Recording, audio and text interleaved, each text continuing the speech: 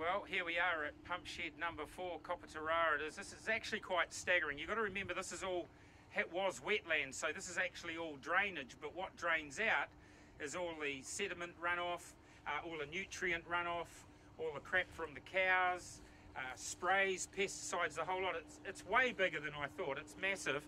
And there's a massive, massive pipe here that takes it out to the river.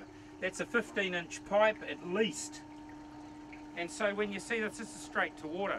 I understand this is a gentleman by the name of Ming, but I'll find all that out later. And yeah, we're not trying to bin anybody or bag anybody, but just trying to understand why the river gets what it gets and why it's in the condition that it's in, and what remedies are needed to fix it all.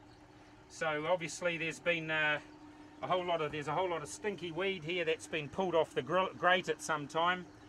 So yeah, there you go. Oh, it's very surprising given that we're only a matter of meters away from the river, and you saw where they cut out that sluice area down the bottom. We'll film that on the way out.